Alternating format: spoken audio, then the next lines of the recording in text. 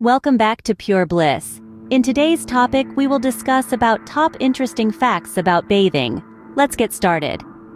Our journey begins in the Middle Ages, a time when bathing was a communal and social affair in Britain.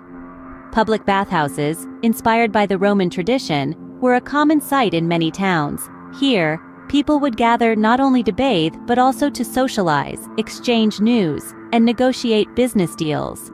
However, bathing was not a daily ritual as we know it today, but a luxury savored once a week, or even less frequently.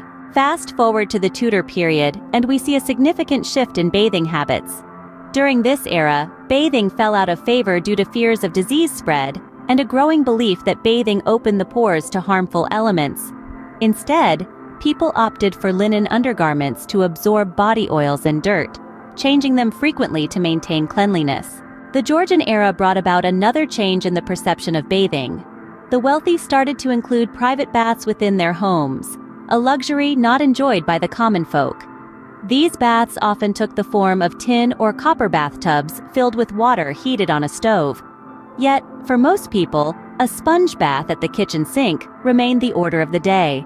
The Victorian period witnessed a resurgence of public bathing, but with a new purpose.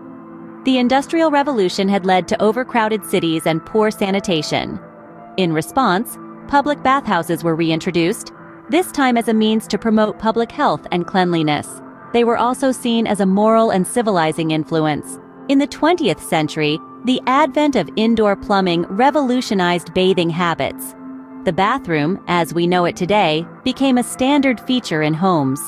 Daily bathing became the norm, and the concept of personal hygiene gained importance.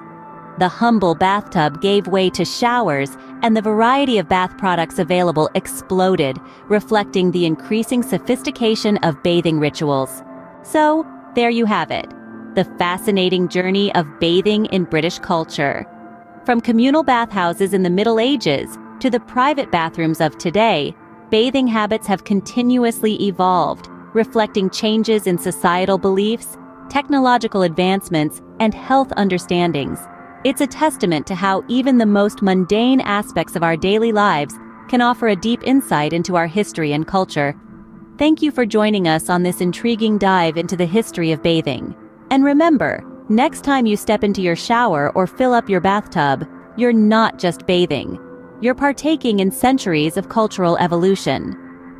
Thank you for being part of our community.